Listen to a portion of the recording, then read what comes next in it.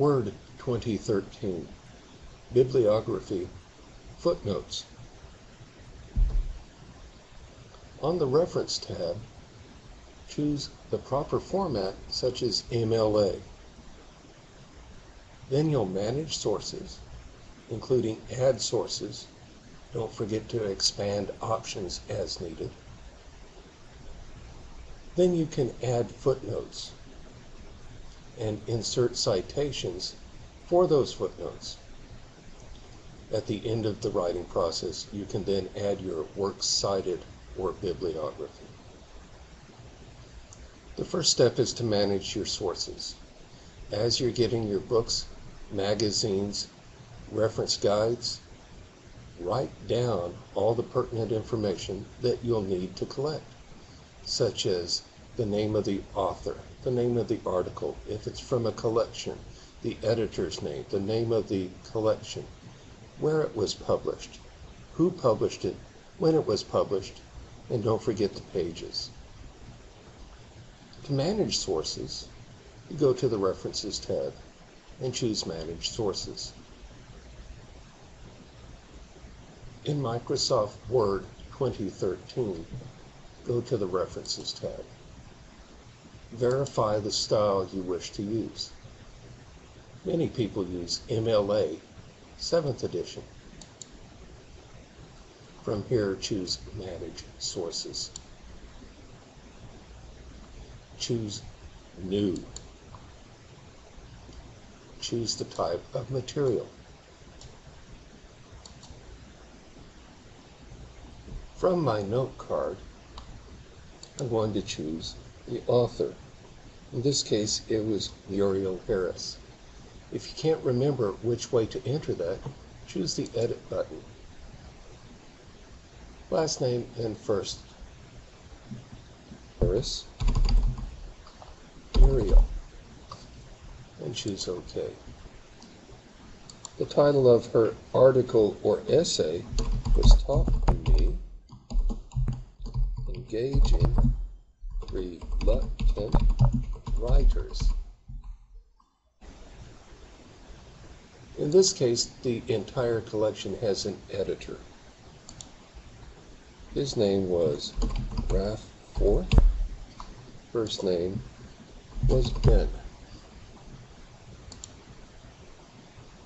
The name of the collection, The Tutor's Guide, Helping Writers 1-on-1. The year was 2000, pages 24 through 34. It was published in Portsmouth. The publisher is Heinemann, and this is a book.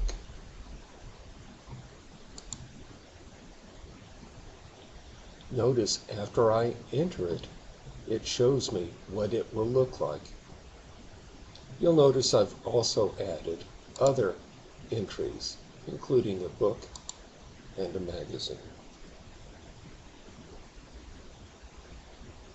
Here's what the book entry looked like when I first did it.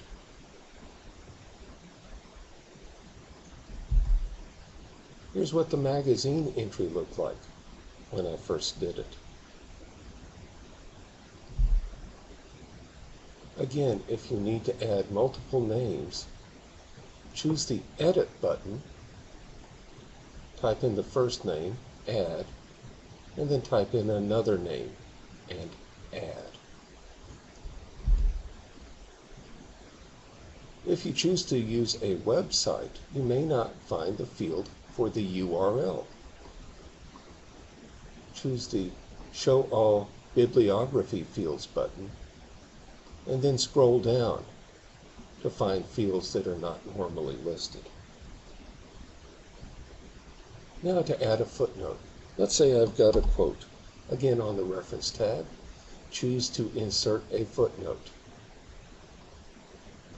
It will add a sequential number to the right of the quote and drop me to the bottom of the page. Now I need to enter the author of that quote. To add the author of the quote, choose Insert Citation. Now I choose Insert Citation, and I can list the particular reference that I have already added using Manage Sources. This is a brief listing. By the way, check with your English teacher to see if this is the way they wish to have it done in their class. Finally, at the end of the process, we can add our works cited or our bibliography. This gives the full listing. I'm now ready to add the bibliography to the last page. On the References tab, choose Bibliography, and you can simply select which type you like or choose Insert Bibliography. This enters all the references in the proper format. Again, your English teachers may wish you to add some hanging indents. Check with them for specifics to their class.